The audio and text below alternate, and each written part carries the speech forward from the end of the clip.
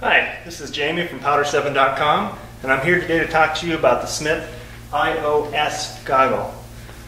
This is the Smith iOS. This is the smaller version of the iO series. So if you are a younger male, have a smaller face, or a female, this might be the perfect goggle for you.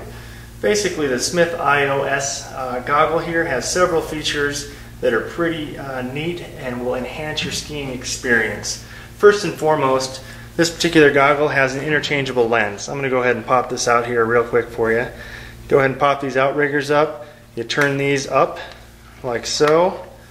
You pop out the top, you pop out the sides, and there you go. You've got yourself a goggle and a lens. Now the nice thing about that is that each one of these goggles comes with two sets of lenses. You've got your lens for super bright days, and you've also got your lens for darker days or flat light.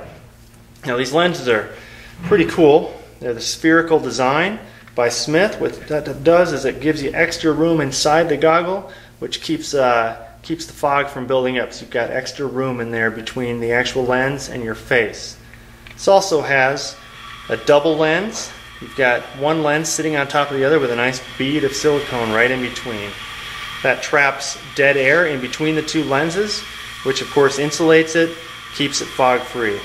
You also have here, it's called the Porex filter. It lets a little fresh air into the goggle, but it doesn't let in the rain and the moisture or the snow.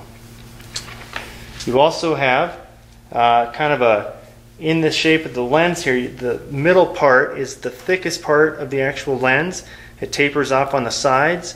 That actually increases the clarity of your view.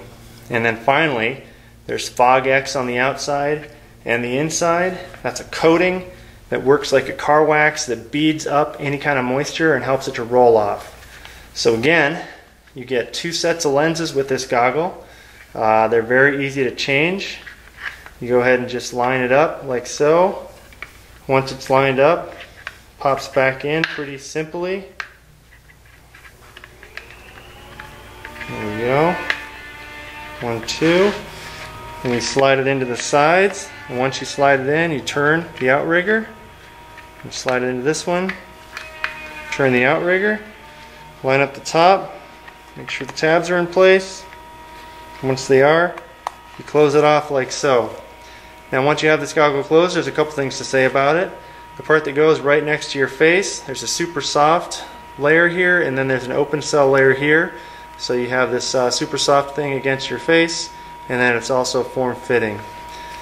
On the helmet strap, there's also kind of a stretchy rubber coating here that will keep the goggle from sliding off your helmet.